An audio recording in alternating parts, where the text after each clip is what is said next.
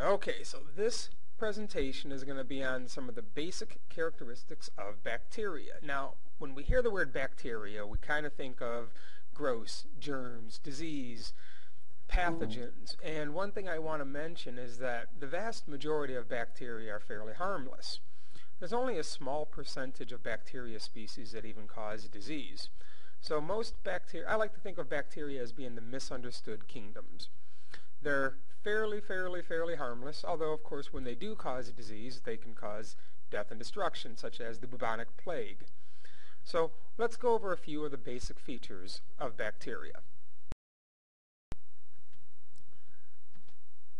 Okay, so one of the most obvious features of bacteria that I hope you recall from earlier parts of the school year is the fact that they are prokaryotic.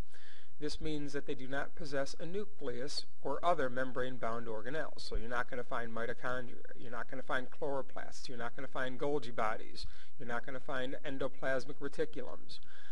They of course still have DNA, it just floats freely in the cytoplasm.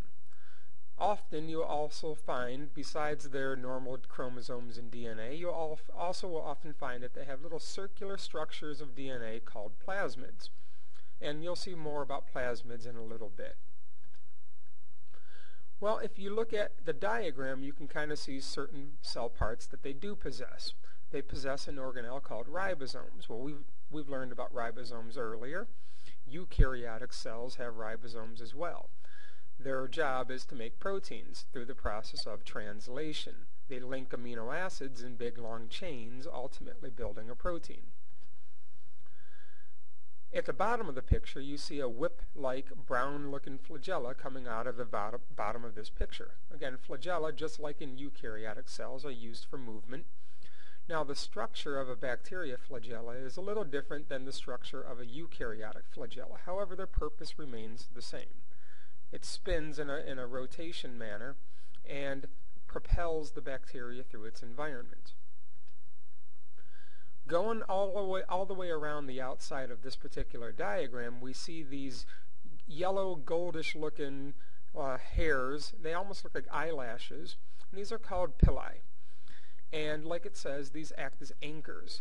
Now, one common mistake that students have made in the past is if I were to ask you, what is this called on a test? What are these parts called that stick out? Students in the past have said, well, those are cilia, and they're also used for motion. Well, keep in mind that cilia is a part of eukaryotic cells.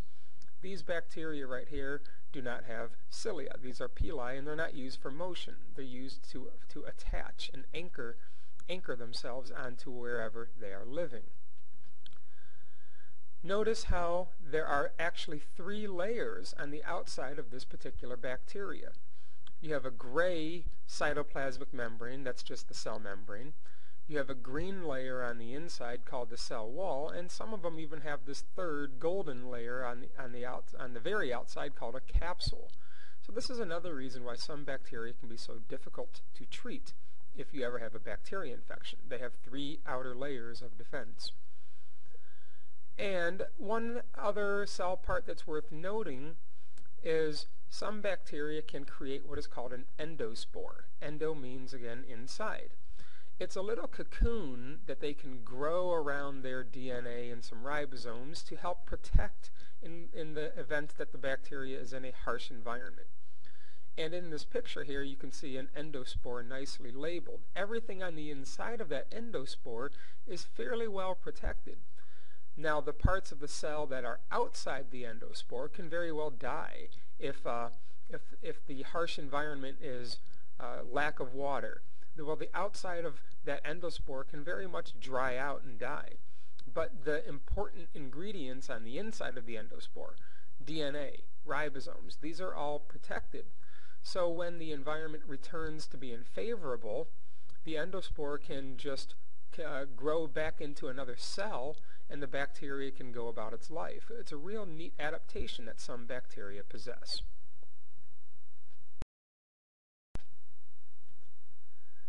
So look at the bacteria shapes in this photograph. We have spherical, rod-shaped, and spiral-shaped.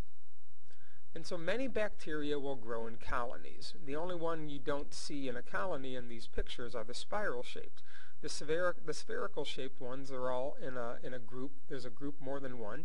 The rod-shaped, you can see more than one bacteria cell all congregated together. The only one who's living by themselves in these pictures are the spiral-shaped. So some bacteria can grow in colonies.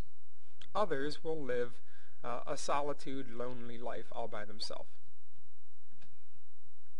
So there are three basic shapes of bacteria, and you can see them in this picture. The rod-shaped are called bacilli. Bacilli is the plural version. If you ever come across the word bacillus, bacillus means a singular rod-shaped bacteria cell. The picture on the left is pronounced cocci. Cocci is the plural version of many spherical round cells. If you ever come across the word coccus, C-O-C-C-U-S, that's the singular version of the word. And the one on the right is the spiral-shaped. Now, the scientific word for spiral-shaped is spirelli, and I'm not sure why that is not labeled in the picture, but the spiral-shaped is called spirelli. If you ever come across it spelled spirillus with a U-S at the end, that simply means that's the singular version of the word. So if you ever have an infection, a very common infection might be a staphylococcus infection. In the word staphylococcus, you can hear the word coccus at the end. That automatically tells you that the bacteria is round-shaped. The bacteria that you can find in yogurt is called lactobacillus. That's the name of the bacteria that we use to make yogurt. Lactobacillus. The lacto means it lives in milk. The bacillus means that it's rod-shaped. So sometimes by the name of the bacteria, you can figure out its shape. So when it comes to how bacteria reproduce, in this animation we see a process known as binary fission. And binary fission, like you can see in the animation, is where one cell simply divides and splits into two cells. It's a form of asexual reproduction. Asexual means that only one individual is involved. And notice that when you only have one individual involved, the one cell divides into two. Those two cells are identical as long as there's no random DNA mutations. Those two cells should be identical in nature. The downside of binary fission, the con of binary fission, is that this process does not really allow for genetic diversity. These two cells, and then if the 2 divide into 4, the 4 divide into 8, the 8 divide into 16, all the cells are theoretically identical to one another. I say theoretically because random DNA mutations might make them slightly different. But the downside with not having a lot of genetic diversity is whatever kills one cell can very much kill all the cells because there's no different adaptations that the bacteria may have. There's a certain topic I want to talk about also on this slide titled reproduction, although it's not really reproduction. You'll see what I mean. There's a process that bacteria can perform called conjugation. Now, it's not really a form of reproduction. Look in the animation. There are two cells in the animation. One on the left, kind of a beige color, one on the right, kind of an orange color. At the end of this animation, there still will only be two cells. So conjugation is not really a form of reproduction. But if you follow the animation, it says, the definition first of all says, it's a process where DNA is exchanged. Two cells will connect to one another by what's called a pilus. Pilus is the singular version for the word pili. And so once the two cells connect, in this animation, the cell on the left is connecting and penetrating the cell on the right with a pilus. Pilus is singular, pili is plural. And notice how in the animation, the cell on the left is transferring a round circular structure to the cell on the right. It's exchanging its DNA. This is one way that bacteria can create some genetic diversity. In this animation, the cell on the left may have passed on, let's pretend, the gene to resist the antibiotic called penicillin. So in this case, the bacteria on the left is resistant to penicillin, and it has now passed that resistance on to the orange cell on the right. The orange cell on the right benefits from this by obtaining a gene to resist an antibiotic or some other adaptation to help it survive better. So it's a neat little advantage that some bacteria can perform. Now again, I want to stress this is not a form of reproduction. If you notice at the beginning of the animation there were 2 cells. At the end there are still 2 cells. Once bacteria swap DNA like this, they then divide through binary fission. When it comes to how bacteria feed and get their nutrition, there's a couple different types of bacteria. Like the picture shows, some bacteria are a type of decomposer known as a saprophyte. This means that they feed on dead matter.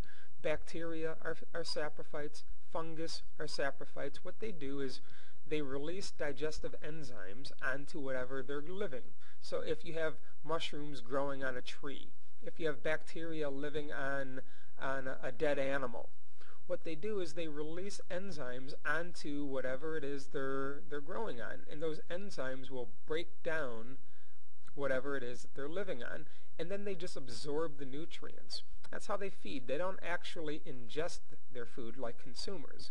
Consumers, like animals, actually ingest. They take bites out, they chew, they swallow, and that's how they get their energy. Well, saprophytes actually absorb their nutrients. And of course, some bacteria can be parasites. We all know that bacteria can cause disease. Now here's an extreme picture of a foot with a really nasty bacteria infection, and just looking at this picture, this person very well may have to have their foot amputated. You don't want the bacteria to spread to more important parts of the body, such as getting in the blood and then transferring everywhere where the blood goes. So these are rare though. Most bacteria do not cause disease, but of course some of them can be parasitic. Some bacteria are autotrophs. We're going to learn about a group of bacteria in a little bit called cyanobacteria. They perform photosynthesis. They have chlorophyll. The chlorophyll absorbs sunlight, and with the help of water and carbon dioxide, they are able to make their own glucose and feed themselves. And when it comes to bacteria, let's not forget they're really, really healthy to ecosystems. Here's a picture of a food web, but notice near the bottom are the decomposers, the bacteria and the fungi. Again, they're really important at adding nutrients back into the soil so plants can live healthier and ecosystems in general benefit whenever bacteria and fungi are present.